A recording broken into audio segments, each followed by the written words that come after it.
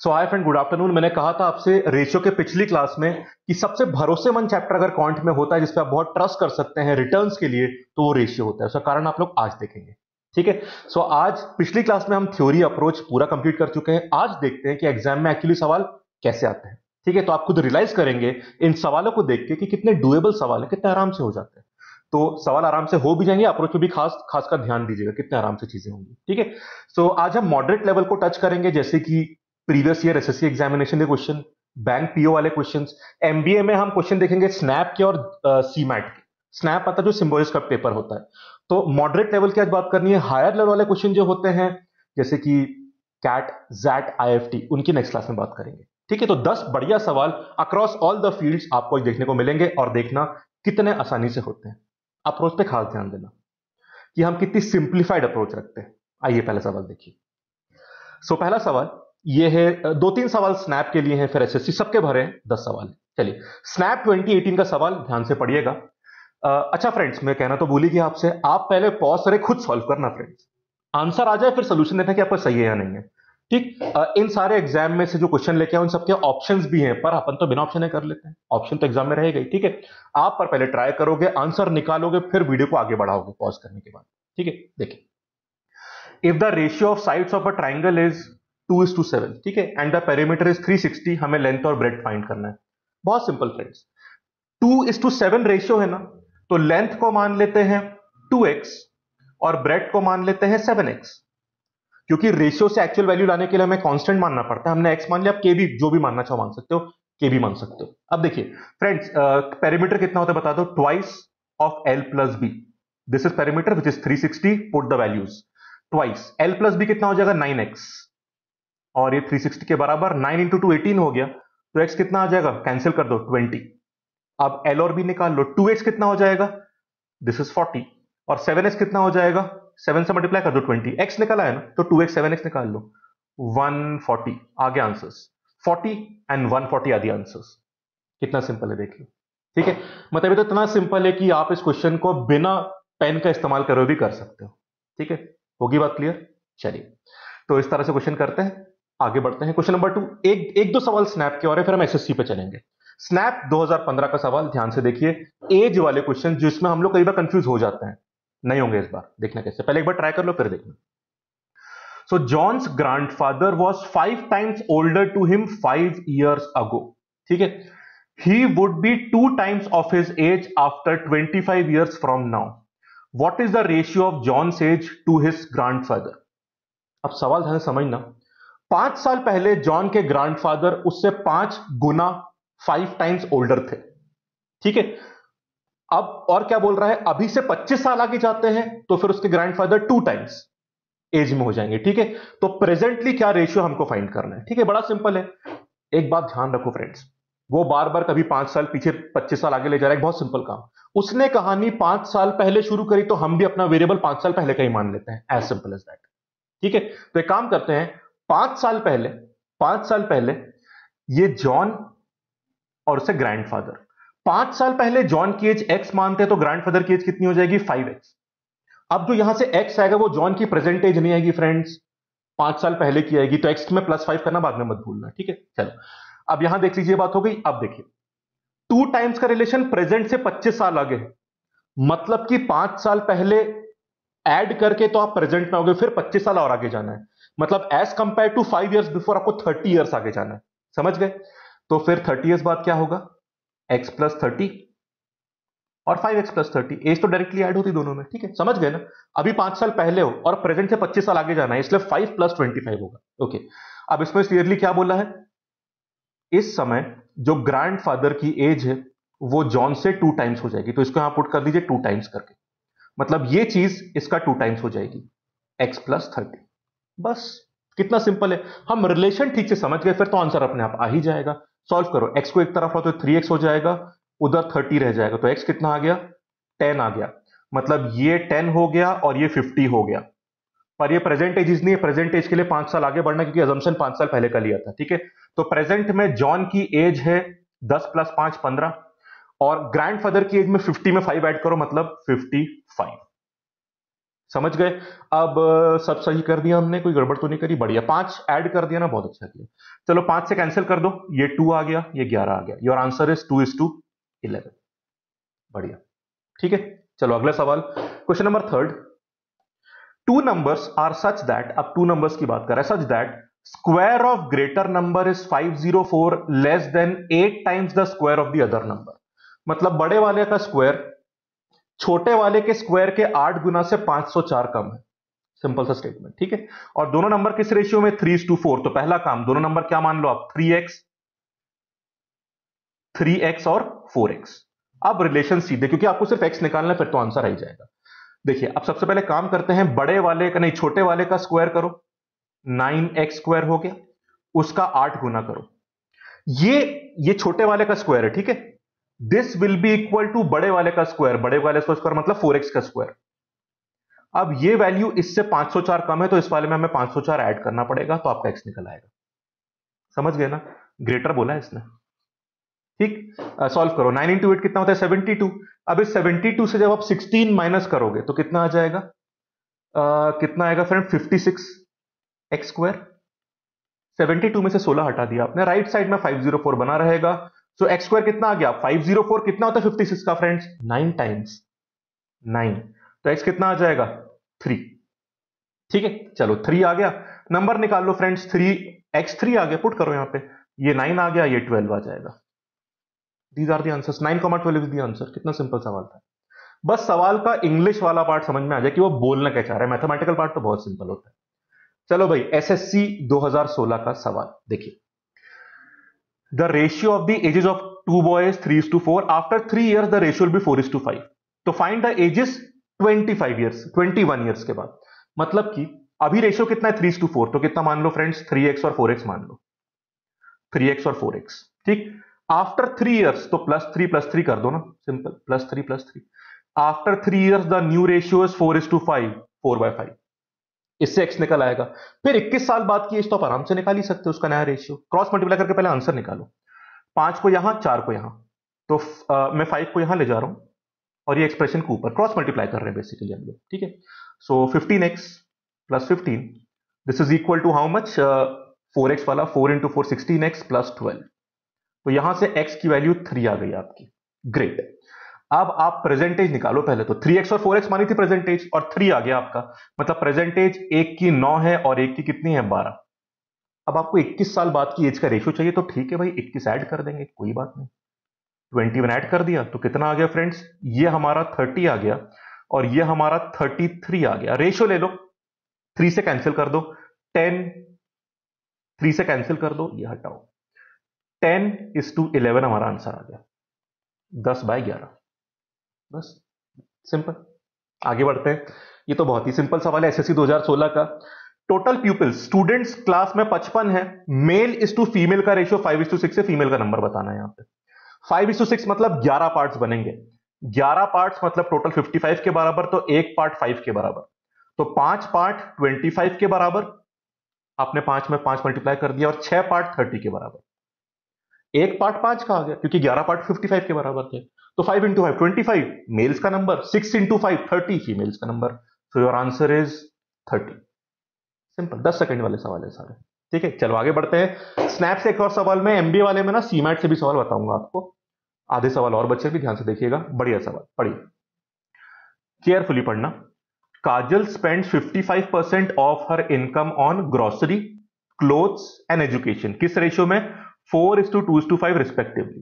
ठीक है।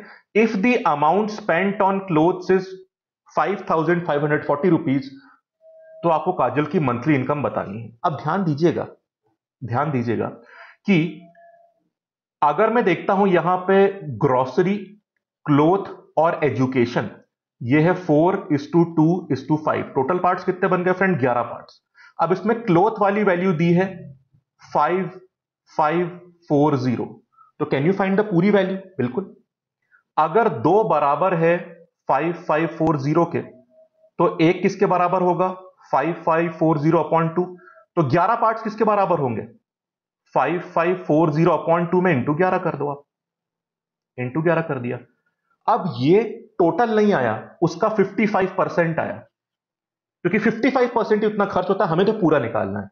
तो बहुत सिंपल, ये पूरी चीज अगर 55% के बराबर है तो पूरा 100% कितना होगा? बहुत सिंपल, आप 55 से डिवाइड करके 100 से मल्टीप्लाई कर दो। 55 इसके बराबर है तो 55 से डिवाइड करो और पूरा चीज तो 100 से मल्टीप्लाई कर दो, आपका आंसर आ जाएगा।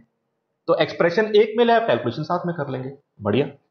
चलो 11 का 5 टाइम्स हो गया, 2 इंटू 5 10 होता है, 10 से 0 कैंसिल कर दिया तो आंसर कितना बचा हमारा? 5 5 4 0, एक 0 और आ गया, ये आंसर आ गया फ्रेंड्स आपका। Done. 55,400 rupees is the answer. ये इधर पहला स्टेप लिया आपने और यहां दूसरा, ये पहला स्टेप था, ये दूसरे में आपका आंसर आ गया। That's all. ठीक है। चलो 7 क्वेश्चन, स्नैप 2013 का सवाल, फिर इसके बाद बैंक पी और एसबीआई पीओ के एक दो क्वेश्चन है, फिर एक सीमैट वाला क्वेश्चन है, ध्यान दीजिएगा। चलिए, ये बहुत इंटरेस्टिंग पैटर्न होता है। A certain amount was to be distributed, बांटना था किसमें? ए, बी और सी में, इन द रेशियो 2:3:4, बट इरोनियसली मतलब by mistake distributed in the ratio 7:2:5। तो बांटना था 2:3:4 में, पर गलती से बांट कैसे दिया? 7:2:5 से। As a result of this B को 40 रुपए कम मिलते हैं। तो फिर टोटल अमाउंट कितनी आपको बताना है। ठीक, टोटल अमाउंट को एक्स मान लेते हैं। ठीक, अब देखिएगा बी को मिलना कितना था? इतना मिलना था, बी वाला बीच वाला पार्ट है 3, टोटल कितने देख लो 9, 3/9 ऑफ एक्स। और मिला कितना? 2, नीचे कितने पार्ट बनेंगे? 14 पार्ट बन रहे हैं, 14 पार्ट, यस।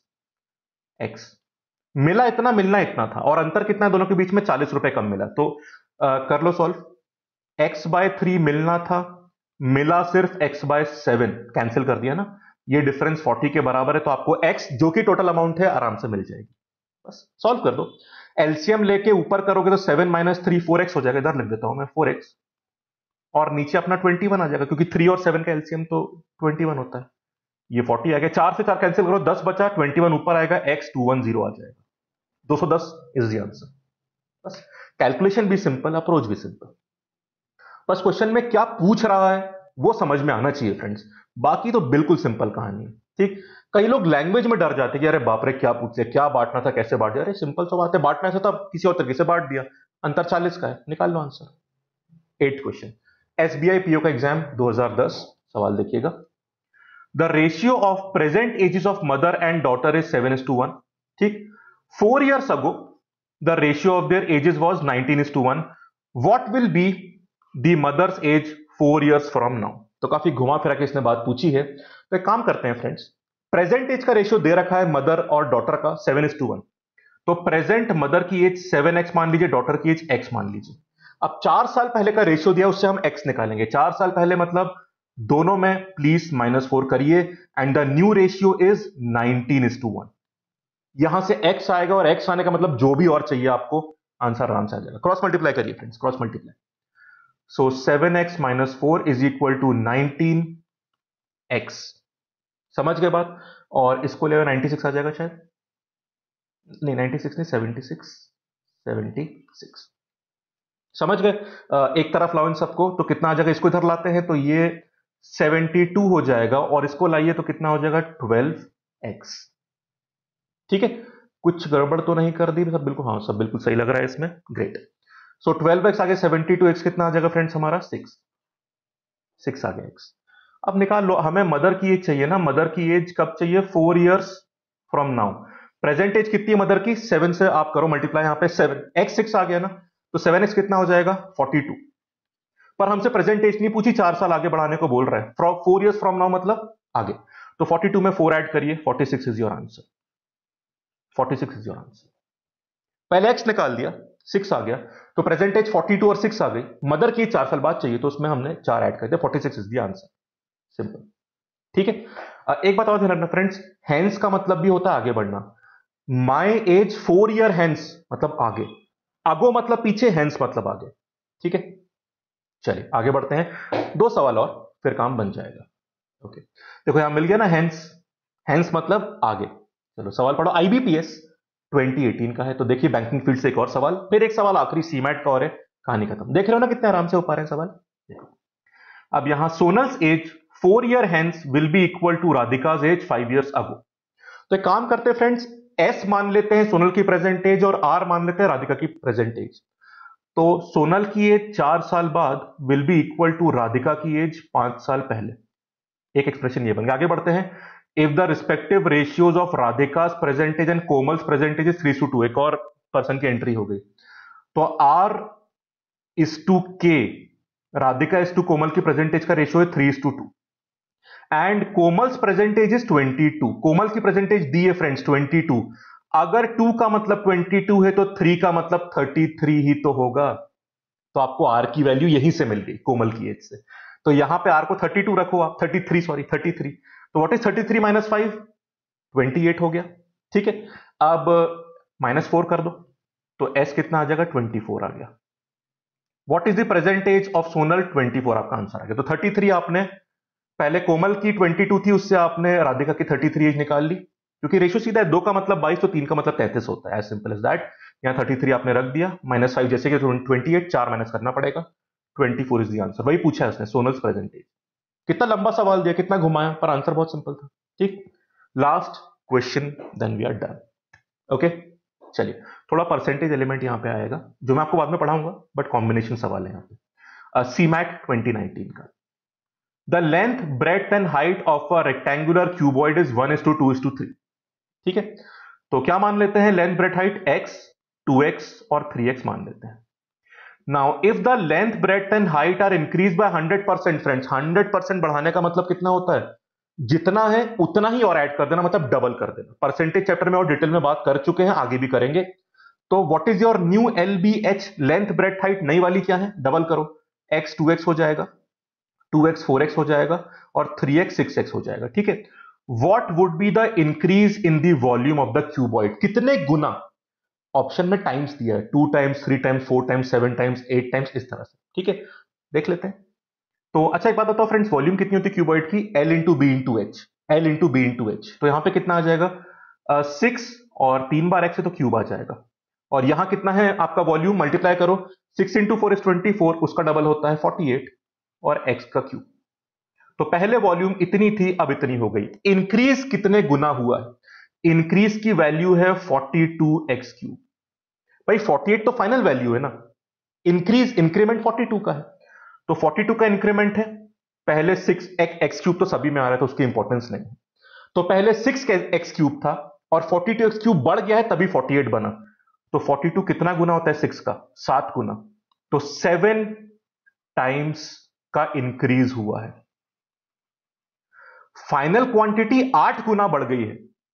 8 गुना है एक्चुअली। देखिए दो बातें समझिएगा, the final volume is 8 times the initial but the increase is 7 times. अंतर समझ गए ना? तो उसने क्या पूछा है? इंक्रीज। सीधे फाइनल पूछेगा तो 8 टाइम्स बोल देना, पर अगर इंक्रीमेंट पूछे तो 7 टाइम्स बोलना पड़ेगा आपको। Is the difference clear? चलिए, तो ये थे हमारे रेशियो चैप्टर के 10 बढ़िया सवाल मॉडरेट लेवल के, और देखो कितने आराम से सॉल्व हो गए।